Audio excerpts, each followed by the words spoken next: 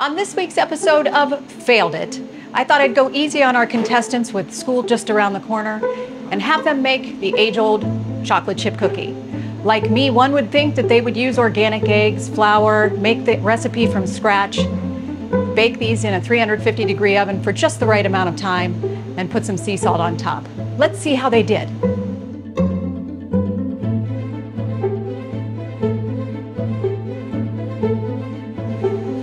Based on what I'm seeing, I don't think any of them did that. Todd, extra crispy is a bold choice for your cookies. Well, you see, Emily, I got a phone call from Trent. We know how that goes. I lost track of time. They got burnt. Tried my best.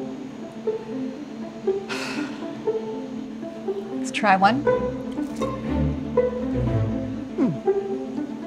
Well, Todd, I would say you went up in flames. Failed it. How could you not take a call from Trent? Brian, tell me, how did your cookies turn out? Well, try one, Emily. I think they're really good. You think so? I think if you really wanted them to turn out, you probably should have included Chef Sam.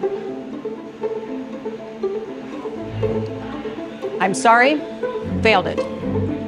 Hey, I called Chef Sam, but he never answers his phone. Well, Kristen, tell me about your cookies. This is a recipe I've been making for years, and all my kids absolutely love them, so I think you're going to too. Eating my cookies, totally worth it. As you know, the name of the show is Failed It. But this week you passed. Well done. Congratulations. You know, I could tell from the beginning there was really no competition.